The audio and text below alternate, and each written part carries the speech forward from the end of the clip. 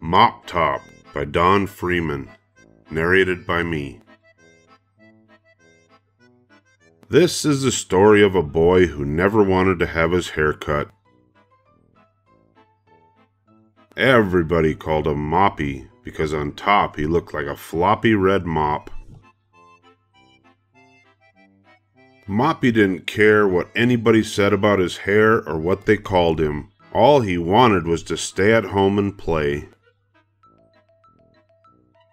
He sometimes played at being a soaring eagle. And he sometimes played at being a roaring lion. A good lion he made too, without even trying. But the time came when something had to be done about Moppy's top, and it happened one day when he was swinging from branch to branch in his very own chinaberry tree. His mother came out into the garden and said, "Pardon me, but just who do you think you are up there, Tarzan?" "Oh no, Mother, I'm not Tarzan," said Moppy. "I'm a man from Mars, and I'm visiting all the stars and the other planets." "Well then, Mr. Man from Mars, could you plan on making a landing on this Earth sometime today? We want you to hop to the barbershop and get that floppy mop clipped off before your birthday party tomorrow." The minute Moppy heard the words birthday party, he dropped down out of the tree to the ground, feet first, then stretched out his hand. "Here's some money, Sonny," his mother said.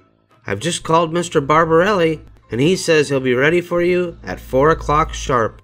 It's a little after 3:30 now, so let's see you hippity-hop to the barbershop all by yourself."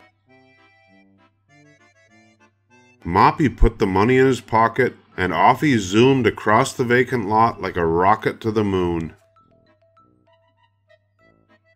But just as soon as he turned the corner, he slowed down to a trot. "Don't need my hair cut now at all. Anyway, not now," he grumbled and stumbled along until some bright red lollipops in a candy store window caught his eye. They looked so good he had to stop. While he stood there staring, what should waddle up but a frilly-woolly pup. "What a silly-looking pup you are," said Moppy as he bent down and tried to find the pup's eyes. "You're the one who needs a haircut, not me." And then they both trotted away in opposite directions. Moppy hadn't gone very far before he saw Mr. Lawson mowing his lawn. "That lawn is what needs a haircut, not me," said Moppy. Mr. Lawson stopped to wipe his brow and said, "How about letting me use this machine on that grassy patch of yours, boy? It could do with a little mowing." Moppy thought he ought to get going, so off he hopped. But the closer he got to the barbershop, the slower he hopped. He was nearly there when he saw a man on a ladder snipping branches off a low, droopy tree. "Maybe a tree needs clipping, but not me," said Moppy. "Oh, I don't know about that," said the man on the ladder. "You could do with a few snips of these snippers, Skipper." At that, Moppy skipped away and came at last to the barber shop. But hard as he tried, he could not go inside. He decided to run and hide in the grocery store next door where he could think things over. And this is where he hid, behind a barrel of brooms and brushes and fancy red mops. By and by, a lady without her glasses came up and told the salesman she wanted a mop to help her keep her kitchen floor clean. "What's more, I want the strongest, fluffiest, floppiest mop you have in the store, sir, she said as she began shaking the mops one at a time. Here, this one will do very well, said the lady. I'll take it along with me right now. Ouch, let go! shouted Moppy. I'm not a mop, I'm a boy. The lady certainly did let go, and in a hurry, too, as Moppy scurried out the door and headed straight for Mr. Barbaroli's barber shop.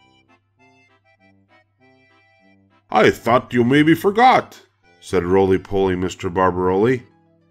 But you're right on the dot. It's exactly 4. Then in one long leap, Moppy was up on the barber chair seat, ready to get his hair cut nice and neat.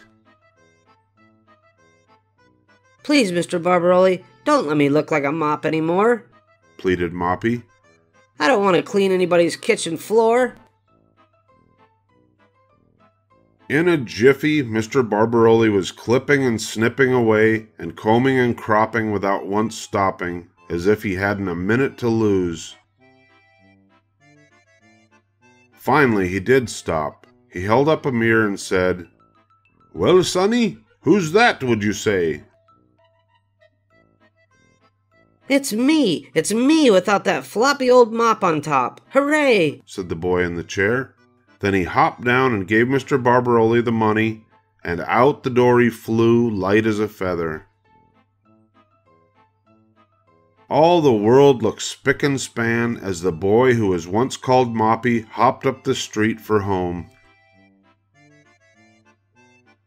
Everything felt new now, even the weather.